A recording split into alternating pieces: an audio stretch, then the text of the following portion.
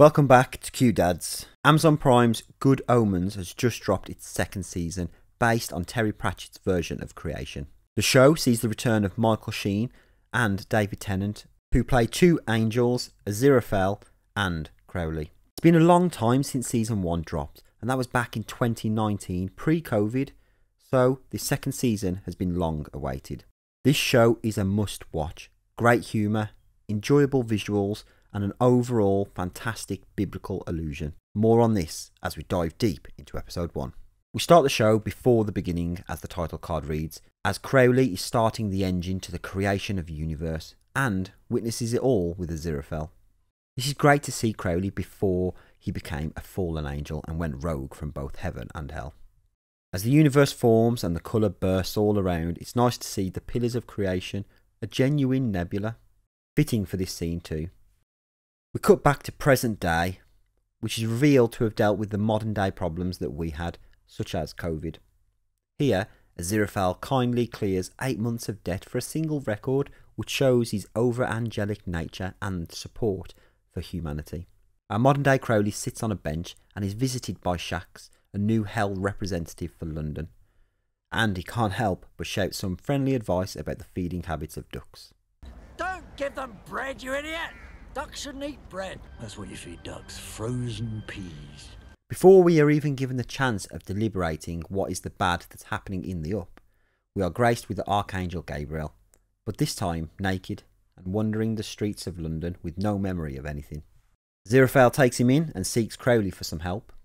The two argue about what to do. They decide to hide him and conceal his identity through the use of a miracle. They unfortunately attract the attention of heaven and 3 angels, Archangel Michael, Uriel and Aziraphale, who decide to hunt for what caused this miracle. We see the return of Beelzebub, but this time played by Shelley Conn, which David Tennant even points out about her having a new face. Is that a new face? Well, this old thing. I've had it for ages. She informs him that if he helps find Gabriel, that he can have anything he wants, which is a tempting deal for a demon. She also informs us that anyone who is caught with aiding or abetting the concealing of the Archangel is to be punished by extreme sanction. This punishment is to be removed from the book of life itself and to have never have existed. Just as the episode comes to an end, Crowley is forced to do a sorry dance, and Aziraphale reminds us of the times that he's had to complete one himself. I did the I Was Wrong dance in 1650, in 1793, 1941. Fine! 1650 being the Third English Civil War with the Battle of Dunbar, 1793 being the French Revolution, and 1941 was a reference to Pearl Harbor. I do love these subtle references to key points in history, but I do wonder if we're going to get more flashbacks to see how Aziraphale and Crowley affected these key milestones. Overall, the episode was fun and reminded me of why I enjoyed the first season so much.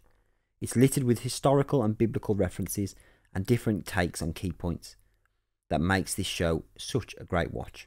The acting choices are brilliant as well, with Michael Sheen and David Tennant making such a great duo that, irrelevant of the genre, this is absolutely a show you must watch. I'm going to give this a solid 8 out of 10 for this one and highly recommend it. Let me know in the comments your thoughts on this show and Terry Pratchett's version of creation and religious ideology. Eccles cake? Yeah. And as always, thanks for watching, and let's catch you next time with something new.